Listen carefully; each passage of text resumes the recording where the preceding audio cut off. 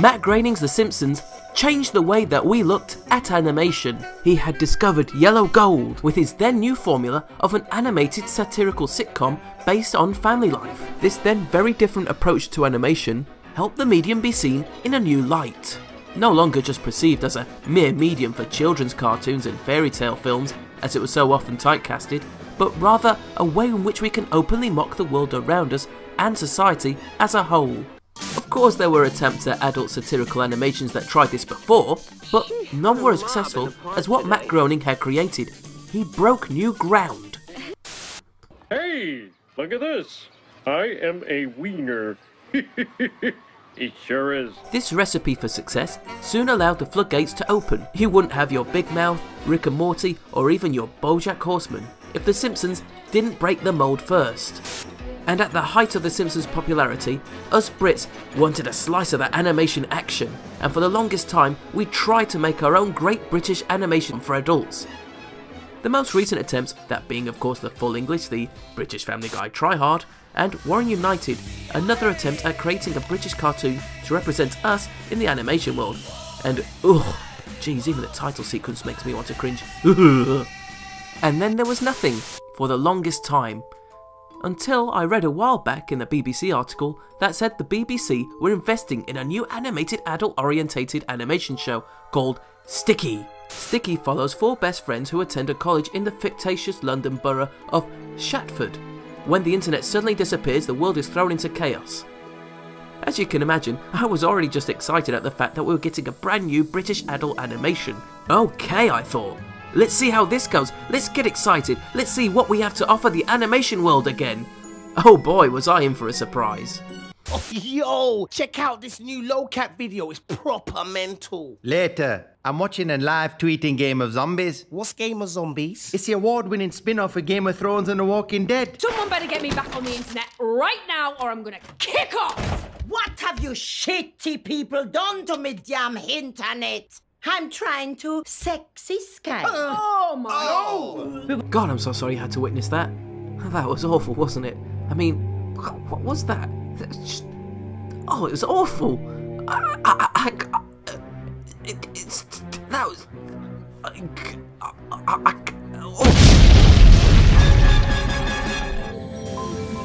Oh, God. Oh, and in my rage, I seem to have revamped my channel due to how bad Sticky was. Or at least it's a rather good excuse for one. Oh, nice new colour. That's cool. Well, it never used to be this way, you know. Sticky is just an absolute disgrace to the great legacy of British adult animation. It really wasn't always like this, you know. It really wasn't.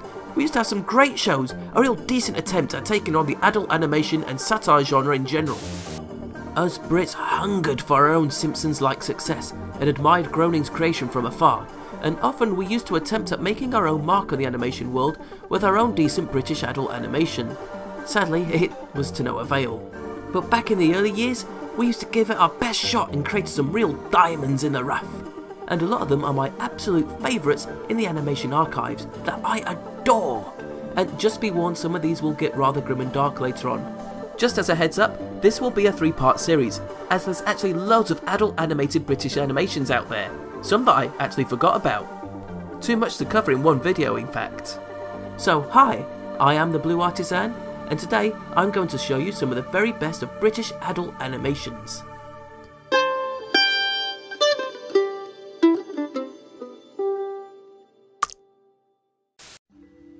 The first to spring to mind from our earliest attempts at this genre was back in the late 90s with the BBC's Stressed Eric. The gritty, crude, grown-up animation that, though was made in the US, it was produced in Britain by Klasky Csupo of Rugrats fame, with partnership with Absolutely Productions, although co-produced by Klasky Csupo, which isn't really surprising when you look at the animation style and designs when you think about it. They only really hung around for one season. They changed the animation studio to Varga Studios in season 2. This series was intended to be the British answer to The Simpsons. While not following the format of The Simpsons entirely, instead this series focused on separating itself from The Simpsons ideology by showcasing the stressful life of a single divorced father with some rather special children.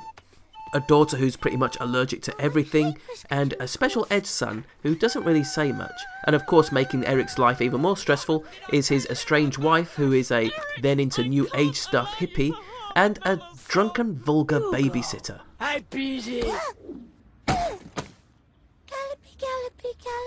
Stressed Eric is set in a less than idyllic view of what most people from outside Britain would perceive London.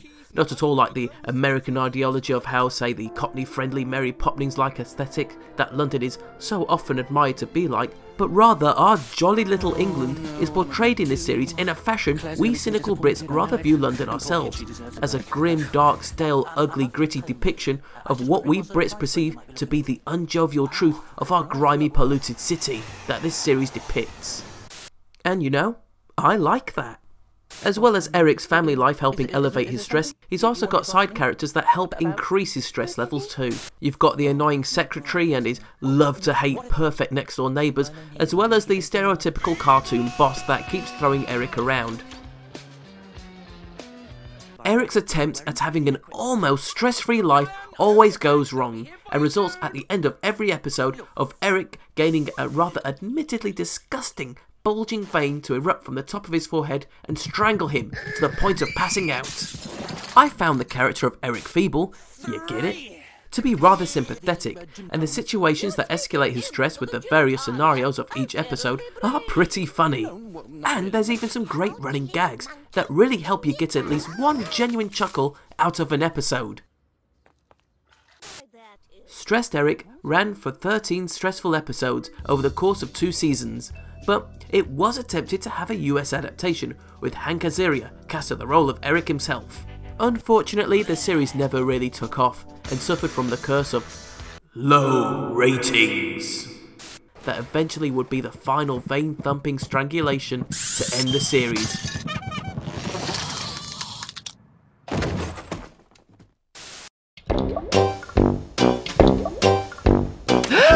One of Channel 4's attempts to foray into the adult animated sitcom would be from an animator and cartoonist Candy Guard, who created a series called Pond Life.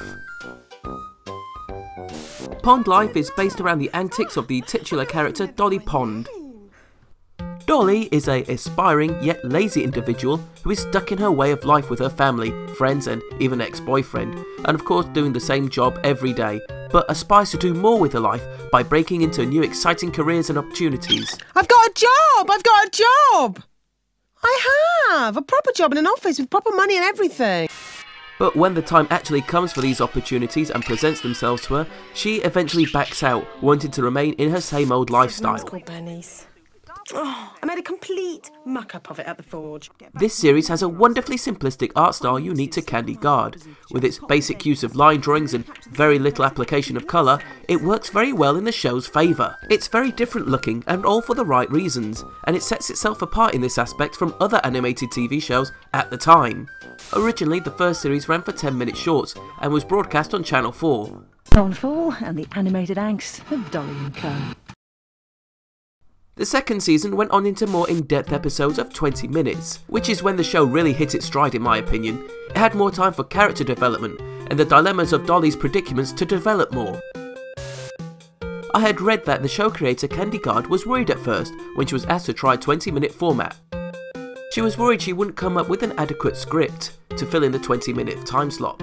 But I'd say what she conceived was brilliant. Pond Life was not too extravagant and more down to earth, but had funny situations with a likeable cast, set in such a charming, simplistic art style, and not to mention the brilliant use of sound effects. Excuse me, move inside the tray. Can't you hear the man? What's going on? Pond Life, in my opinion, was one of the best animated sitcoms that we had to offer. The main character is flawed, yet still very likeable, and even relatable. So, what went wrong with Pond Life? Well, maybe this visual representation created by Candy Guard can kind of sum it up for you. And what else didn't help was the fact that it was actually meant to be shown at 9 PM on Channel 4, as it had quite some adult language used in the show. It instead was moved to teen time slot where it was butchered. Its more friendly slot was thought to be better for the show, to help it gain more of a teenage audience, whom it was considered its target. However, its target audience instead tuned into the other channel, as Pond Life was broadcast at the same time of popular Australian soap opera Neighbours, which was a great shame as it spelt the end of this truly wonderfully original funny show. Come away with me. Song! In the sheaves. Have you all finished? I Am Not an Animal was an early 2000s attempt to get back into the animation sitcom saddle by the BBC. It had a digital look of photo montage-like characters that, much like Pond Life, was again very visually different. It works great for this series, unlike this rubbish. Now your brother's turned up, Zig. This is great. In fact, its animation style is one of this series' strengths. I Am Not an Animal is an animated black comedy based around a bunch of incredibly intelligent lab animals that were rescued from a scientific experiment. Don't recall eating sugar pops. Release. Each animal had its own personality traits, and yeah, I got to admit, the bird kinda does look like a British Stewie. It's silly, really, you know. Here we are. Farmland.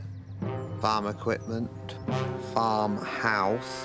What's all that about? I know! Let's build rocket ships! Yes. After they're rescued from their scientific experiments, they're thrown into the real world, where they try to adjust themselves to regular life and come to terms with the fact that they're highly intelligent animals and the rest of the animal kingdom isn't quite as smart as them. They get into various different predicaments as they try to accustom themselves to regular life, which is actually a pretty good concept for a show, really. How may you listen to me help you? Sometimes the writing can be a bit hit and miss in this series, as it tries to be too topical with its pop culture references, but it's very trying, and I think with some real development this show could have become something unique. As there's a few episodes that are really a great laugh riot, like the episode where the bird tries to become a famous pop sensation. The voice cast is very impressive, featuring the great vocal talents of Steve Coogan, Amelia Bullmore, Julia Davis, Kevin Eldon, Arthur Matthews, Simon Pegg as well, yikes. Well, the limo arrived and I just had this image of premieres and champagne brunches at the Aberdeen Steakhouse. Stylistically as well, I think they made the right choice for its animation. It looks really well done, and you can tell some effort's actually gone into the animation. Style aside, this series didn't really take off very well, having only one series, which again is a crying shame because I think with the right development, I Am Not an Animal could have turned into something very special. I think what I appreciate most about this series is the fact that it stands itself aside from the other animated adult sitcoms at the time. Giving it an extra season probably would have helped it take off a little more, but, well, again, it just wasn't meant to be. Computer said hello. Hello.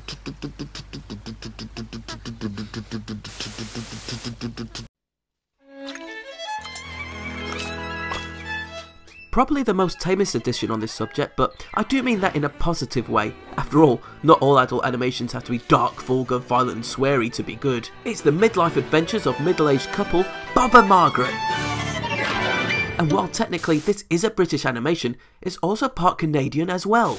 Created by Alison Snowden, whom provided the voice of Margaret, I would not keep the can opener, and David Fine, this series has its roots way back when Channel 4 invested heavily in animation. Alison and David created a short animated piece called Bob's Birthday for the channel. It was based around a surprise party that doesn't go too well, as Bob has somewhat of an episode of a midlife crisis. Well, you can actually watch this short on YouTube. It's very funny. This short was so well received back in 1993 that it won quite a few awards, which led to great enthusiasm from Channel 4, who then wanted to turn this short into a fully fledged animated series. Bob Fish the dentist and his wife Margaret cope with everyday situations, such as dining with friends they don't really like and trying to make awkward small talk, going shopping, and the trials of renting a movie. This series feels very human, intimate, and even relatable. You know Bob and Margaret are just walking through life. They're again very down to earth, but its settings and aesthetics are so wonderfully charming. The characters are ever so British and the humour just so typically English. I do really like the typically cartoon style aesthetics that this world is set in.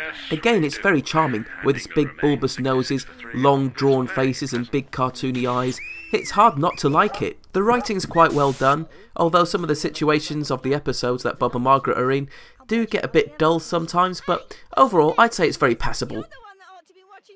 It was in Canada where this series really took off, however, as they decided that they wanted more series, as eventually Bob and Margaret decided to move to Canada and start a new life there.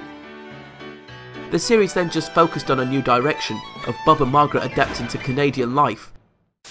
As back over here in Britain, this series suffered again the terrible curse of low ratings.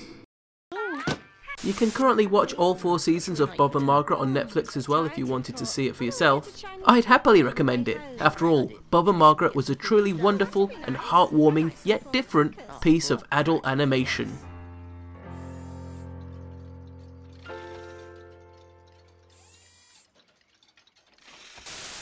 Hello, I'm Rex and welcome to my world.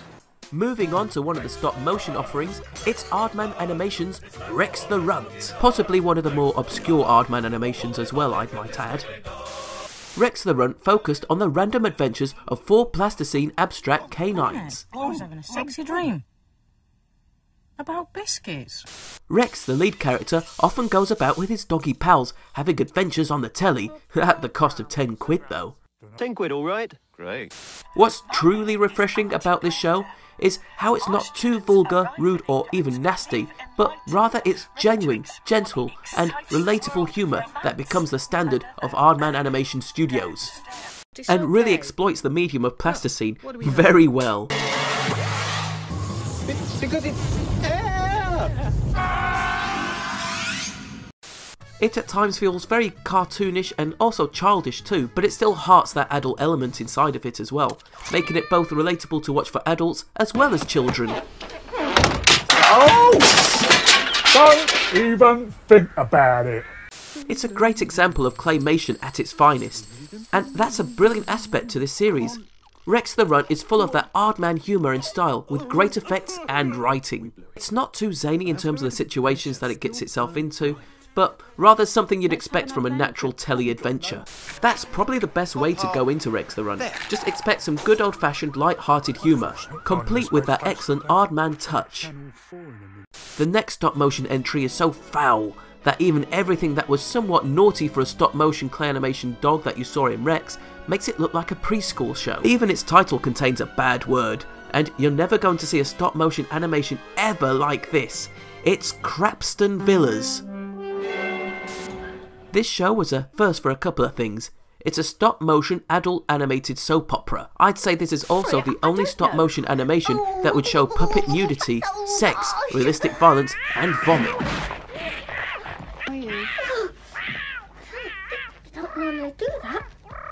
Gee, just looking at this show makes you feel dirty, and you can't help but feel that that's a real achievement for this medium. Crapston Villas has no real one major character, as this show is set in a house share full of individuals that are thrown into situations and weekly dramas. Alright, yeah. First broadcast on Channel 4 in the mid to late 90s, Crapston was made more for the young youths, who were Channel 4's target audience at the time. This show hit all the right spots for all kinds of awfulness. However, I do mean that in a somewhat good way. Again, you can't help but love the dirty details of the characters and the animations that they perform. I mean, I've never really seen a stop-motion puppet wipe their bum before. And for that, I kind of applaud the animators to that attention to grotty detail. Well done. I mean, come on, Aardman Animations, this ain't. But instead, this was produced by one of my favourite satirical production companies, Spitting Image. I will have a steak. How'd you like it? Oh, raw, please. And what about the vegetables? Oh, they'll have the same as me. The script writing is pretty fantastic in this, and I felt genuinely invested in the character arcs of the residents. I'm in the middle of a lesson. Oh, yes. This came from the mind of Sarah Kennedy. Oh, as well, did you know, Sarah Kennedy is also the voice actress for Dolly Pond in Pond Life.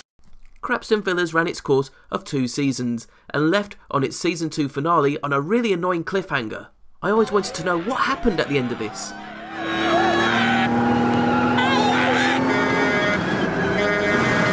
Oh my god! Sophie! Oh my god!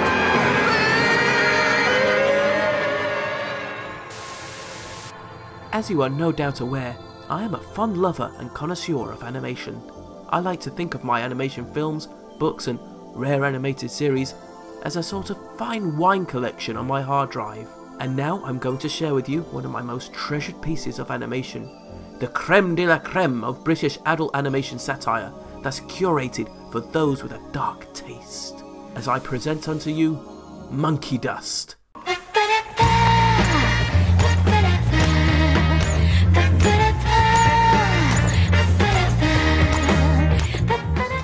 Made in the early 2000s, as well as being set in the dark suburban areas of London at night, Monkey Dust was a rather different animation entirely in the way it presents itself, almost like a sketch show that rolls on from one scene to the next, changing in its various styles from one artist into another.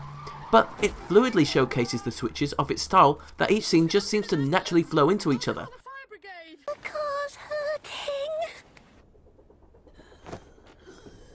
The sketches displayed in each episode, as well as the topics shown, are controversial, and at times, well, you certainly wouldn't be able to get away with the subjects Monkey Dust tackles now. And that's just one of the great strengths of Monkey Dust. It's frank and un-PC for sure, but it still manages to make light of the situations. Excuse me, you wouldn't happen to know a street with a big pub on the corner? It's round here somewhere. Oh, are you thinking of the Old Crown? Okay, yeah, the Old Crown. Sure, that's never the Old Crown. Yeah. I mean, you would not be able to make light of half the subject matter that this series tackled. It made light of terrorism. We are planning an assassination which will cut out the cancer at the very heart of our godless society. Oh, that's nice. Who are you going to kill? Top of our list at present is Alfie Moon. Monkey Dust also featured reoccurring characters in each episode, like Ivan Dobsky, the meat-safe murderer, who was a play on the wrongly convicted Stephen Kisco, with classic catchphrases like, "I never done it. I only said I done it so they wouldn't give me another jalfrezi enema." The animation style may seem choppy to some, but I'd argue that's not the case. This was the time where Flash and Illustrator became the norm in the animation industry, and collaborating with various different artists, illustrators and animators, this show was produced on such a tight schedule that they had to take advantage of the software used to develop the show. Oh, and look, Daddy, Granny sent me £5. Well, remember to send her a thank you card, and I'd better look after the £5. Are you going to use it to feed your addiction, Dad? Yes, Lucy. Yes, I am. Again, the subjects it tackles are grim, dark and controversial, but boy is it ever funny.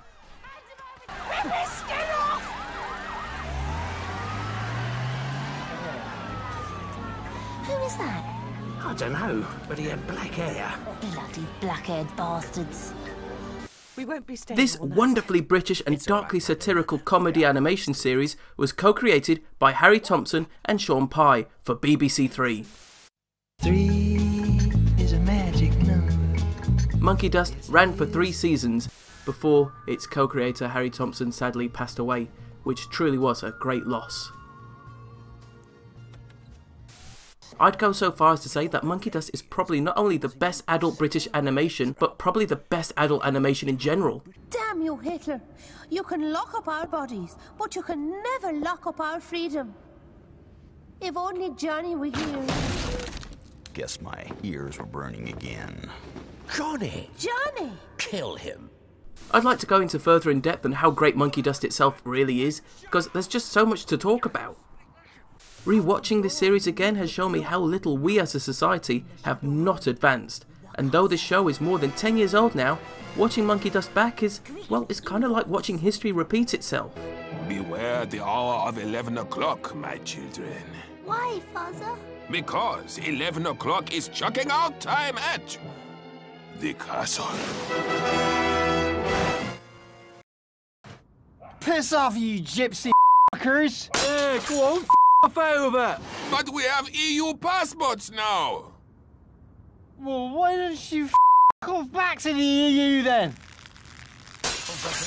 And that just shows you how well Monkey Dust holds up. It's still relevant today, even after all these years. And that's one of the many reasons why I still love Monkey Dust. Now that's entertainment! It was good at the end, wasn't it? Hi, and thanks for watching today's video. I hope I showed you some rare animations that you probably haven't seen before. If you like the video, you know the drill. Hit the like button, as well as subscribe if you're a new viewer to my channel. You can keep up to date with my latest projects and information on the Blue Artisan Facebook and Twitter, links in the description below. Before I sign out though, I just got a couple of things to say. First, a big shout out to Stuart Jip from Video Game World, who gave me a shout out in one of his videos and has helped support the channel by giving some great advice. As well as another shout out to the Alpha J from the Alpha J Show for helping making my awesome YouTube banner. Thanks man! And thanks to all the new subscribers as well for sticking by me, as I haven't uploaded in a while. I just wanted to get back on track and reinvent the channel a little bit. So I will do a Monkey Dust video soon, however the next video will be another animation celebration ready for the upcoming spring, so keep an eye out for that. Until then, I'll see you all next time.